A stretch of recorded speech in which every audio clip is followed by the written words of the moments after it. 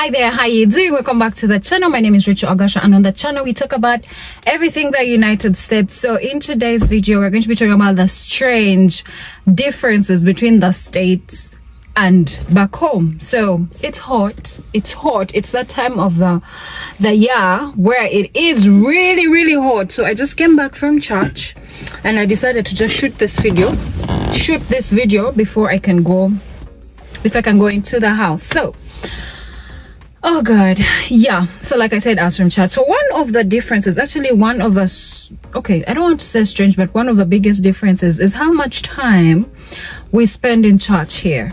So listen, you will not understand what they mean by time is money until you come to this country. I was talking to some friend of mine some time back, and she was like, you know what, people need to come to this country just for character development. I mean, no offense, but when they say time is money, those days we used to ask, okay, how much is 2 p.m. honey?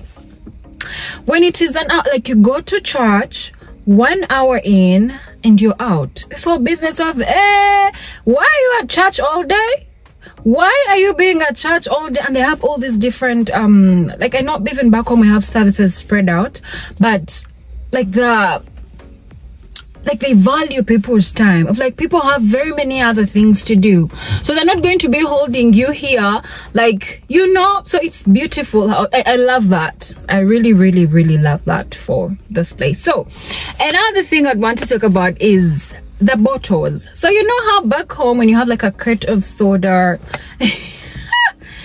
and this lady will tell you, I'm going to keep the mutwalo ngena siga zo mutwalo paka ngamkomeza we chupa, of like, they'll keep these bottles until you bring back the empty bottles, right?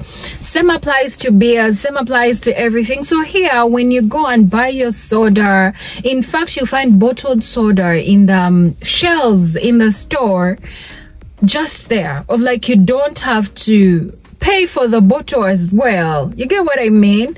Those things that we used to do at home, you have to pay for the bottles, manya, what, all that stuff. No. And it's interesting because you buy your cartons of beer, you buy your sodas, and when you finish, you just throw these things away. No one is going to remind you, hey, do not take the bottle. In fact, what they do here, I think I have explained this in one of my videos, you're not out here like let's say in a park or in a public place with your bottle of beer or actually alcohol, right? So you need like a glass cup, I mean, you know, those disposables, if you like have a picnic or whatever, you can't have alcohol beverages. You're moving around with your bottle. You see those things we do at home, your waraji bottles and all, you don't do that. Yeah, so you don't, like, they don't mind that whole bottle stuff. Oh, you have to bring back the bottles, manya, what? No. You just buy your beer, your soda, and go home. When you're done, you discard or use the bottles for whatever it is that you want to use them for after. Another difference that I would want to talk about is the number plates. Now, you know, the different states in the United States, and I read somewhere they said these were different countries that came together to create the United States. So every state has a number plate of its own. So if I left Virginia and I came to Maryland, I need to change my tags, my car, my number plate, yeah, to reflect the okay, for it to be a Maryland tag, car tag.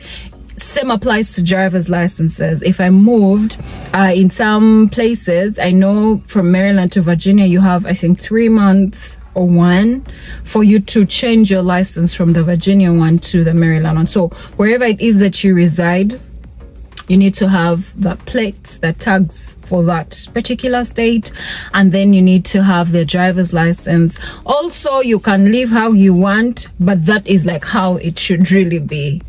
Yeah, so another difference is how we like keep right. So in any circumstance, because now I'm sitting in my passenger seat, so my wheel, my steering wheel in Uganda would be on this right, like on my right. Yeah, in this country the steering wheel is on the left, and when we're driving you keep right. Yeah, then also I would like to talk about the organization on the roads. See, here we drive in lanes of like, there are different lanes on the roads. Yeah, so if you are in the far right, like far right lane, so far right lane is where those people who go slowly, the old people, the learners, the people who are not in a hurry drive from.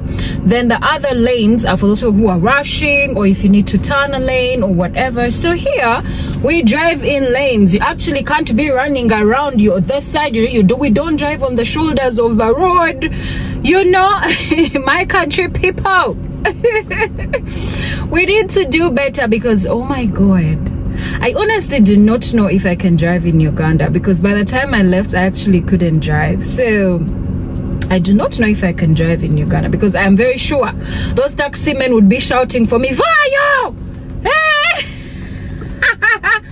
Also, the speed here is really high, like the speed at which you drive is really high. So I think the only reason as why I wouldn't drive in Uganda is because of the cavio, like the disorganization and all that. I think that is one of the reasons as to why I wouldn't drive in Uganda. However, the difference is in Uganda we're not as organized as we are here, and here there's some bit of organization which makes life kind of easy, because everyone is rushing. Yeah, like you're not in a hurry more than everybody else. Like, can you calm down, you know? Then also another strange difference that I would want to talk about, we do not have border here. You know how you're in a rush and you just want to jump on a border and run? No, I mean, I know we've seen these things in the movies, but transport wise, I feel like the border is you know, it's an idea that saves life. Okay, no, saves time and all those things, but we don't have those here. In fact, for you to own a motorcycle here, you have to have a license. You have to be able to show that you're allowed to actually have this thing on the road. So you find that only individuals have or own these motorcycles, right? Also, I think I kind of missed that. But then also here the roads are bigger and better, and public transport is good. The buses reach practically everywhere. Also, that would be another thing, because borders reach places where people do not reach. Now here you find that the bus will literally be at your apartment or your house, literally, of like, if it is far, it's like a walkable distance of like a 10 minutes walk if it's that far. Yeah, so the duties or the things that the border would be doing, the bus does for you. Of course, you get onto like the metro, the train, and then the train drops you off at the nearest train station, and then you get onto a bus to drop you off closest to your place. You just have to have an app and know what time will this train be here, what time will that train be here, and you're good to go. Yeah. Another strange difference I would say is cooking every day. So one thing about this place is that your power is always on. Our electricity never goes off. Yeah, you'll not be there and go wake up in the morning, oh, there's no power, oh, this, when there is actually no power. Then it's a whole emergency. How is there no power in the United States of America, or in this particular state, or whatever? So that helps us not to cook every day. Like, we do not cook every day. I mean, there are people who cook every day, but it kind of gets hard, mostly if you live by yourself, because for someone like me, my grandmother is actually always complaining, oh Rachel, that food is dead, you can't be eating that food, blah blah blah. But also, if I made like stew, like let's say I made chicken, I made some beef or greens or ginger paste or whatever, it's just so hard to make beef for one person, right? You cannot make beef or chicken for one person of like, what, I'm going to make 2 drumsticks and that's it. Yeah, so we find that you will make the soup or the stew or whatever and just put it in the fridge. Yeah, recently that food was making me sick. So I think my grandmother is right when she says that food is dead. So what I do lately, I make little food actually. Like, if I make like stew, I make just a little bit of it to be over within like 2-3 days, because you can't be keeping for food that long.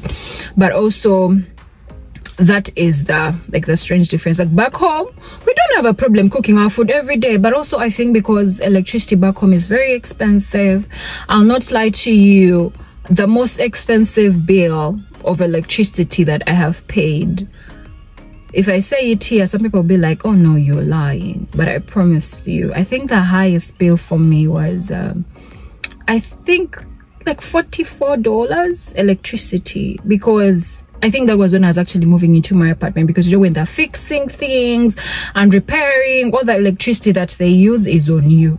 So when you come in, you have to pay that bill and whatever. But all these other subsequent bills, very manageable bills. Water.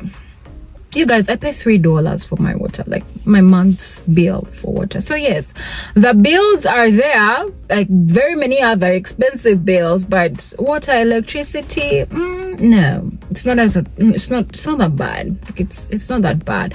Also because I live by myself, you're not out here doing laundry every other day. You get what I mean? So it's kind of cheaper and nicer.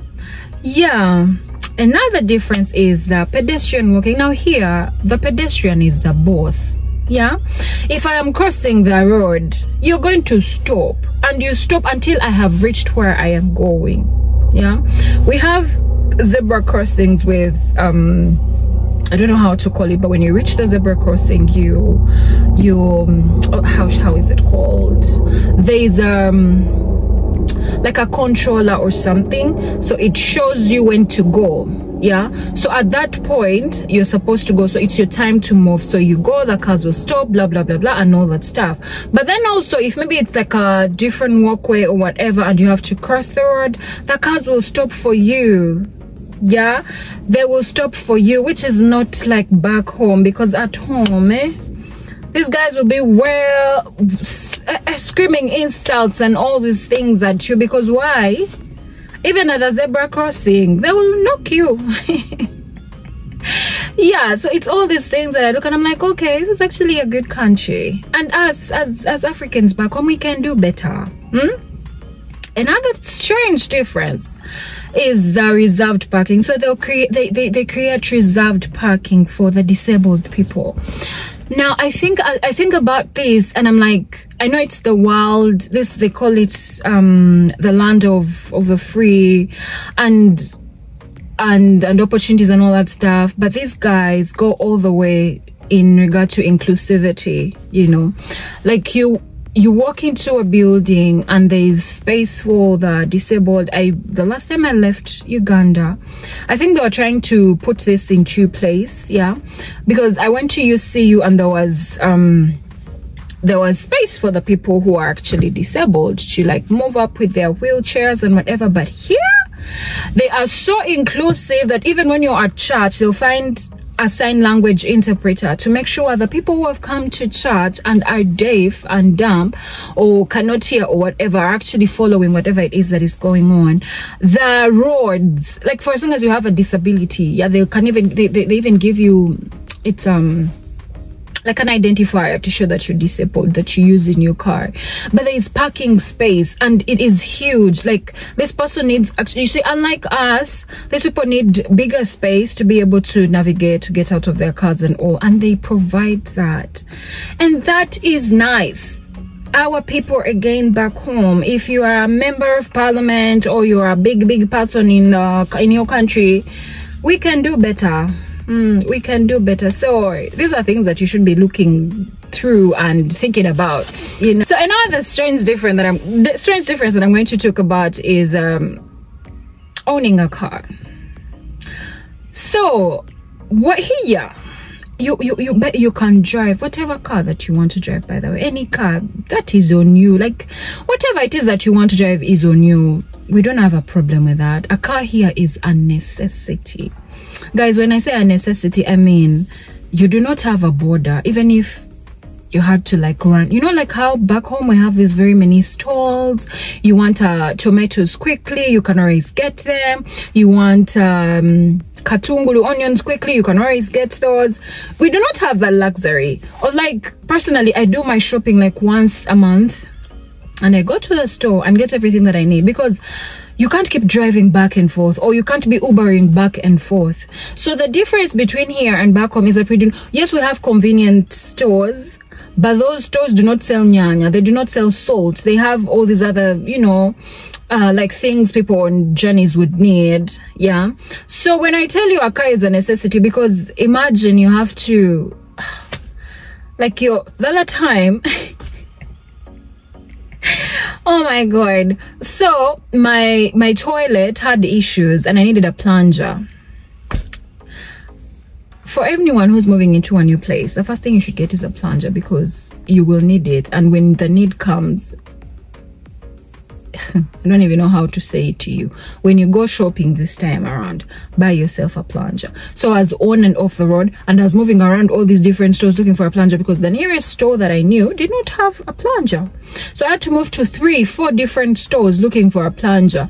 Now imagine you do not have a car and you're Ubering, because again, as much as these stores are close to each other, they're not also that close. Of like, if you needed something like right now, you do not want to be ordering now and then you get what I mean? So here, unlike back home, because back home, when you have a car, like you're the real deal. You know, the car is a whole, like a luxury, right? Of like, yeah, you're prestigious, you're all those things. I mean, you have a car, right? But here, things are a bit different, because the car is actually a necessity. Also, you just get a car that you'll be able to manage, because, Another difference is filling gas, like, you know, putting fuel in your car. Here, we do not have people who do that for you. So as you're learning to drive and to figure out things in this country, you need to learn how to fill gas in your car. So I still have challenges with different gas stations, because I am getting there and I do not know what I have to do. Yeah, so because here you just put your thing, go back to your car and sit and wait. So when personally I do a full tank, like whenever I do, it's not that expensive. Also, I can't be doing this whole thing every other time. So when I go, some gas stations you have to hold this thing. Some other gas stations don't have to hold the whole nose or the whole fuel pump thingy. But I am always challenged, I promise you. I'm like, okay, can't someone do this job? Like, this is a whole job opportunity. Could be here making clean money, but also now it's the normal for these guys of like, we fill our own gas. No one should be doing that for you. You should be doing these things for yourself. So that is also another strange difference that I wanted to put across. So another one that is so you see back home how we have all these traffic officers everywhere. There's a white police officer somewhere with, you know, a police officer putting on white somewhere, stopping you. Oh, let me see this, let me see that. No, here it's different. You'll be out here breaking your law when they catch you. But you know, for like, police only shows up when it is actually needed, like when there is need. I don't know if you get what I mean. Yeah, you're not going to find traffic officers on the roads in the hot sun. Like right now, you can't be putting someone's child or someone's wife or husband in the sun, really, because you guys, the sun is hot. This sun is hot. I mean, I just turned off my AC, but I am cooking. I feel so hot in here, right? So we do not have that. The only time you'll see police officers, maybe if like there's church, like where I went to church today, there are many people who come to pray there, so they'll have like a few officers trying to control traffic and all that. So that is when you will see like a police officer on the road, or when there's an accident. These guys are quick to respond. These guys will be there. Even the DUIs, like this whole alcohol drinking and driving, it's on very rare occasions. These guys will show up if maybe someone makes a call, oh, you know what, this and this is happening, you guys need to come here, blah blah blah blah. So that is when you will see police officers. But in other cases, it's not like that. Like, you will rarely see these guys. So yeah, that's pretty much everything that I wanted to share. I mean, there are very many other strange differences, very many, but those are the ones that I felt like, you know, I would just point out and share with you guys. So if you have any differences that you've seen, those people who live in like Europe, those people who live in different African countries, I mean, can you relate? Are the things that happen in my country the things that are happening in your country? Please be sure to share your thoughts in the comment section. Do not forget to like the video, leave a comment if you have something to say. I love to interact with you guys in the comment section, and also subscribe to the channel if you haven't. For those who have subscribed, for those people who comment, I love you and I really appreciate you. Thank you so much. I will see you in the next video. Take care and stay safe. Bye.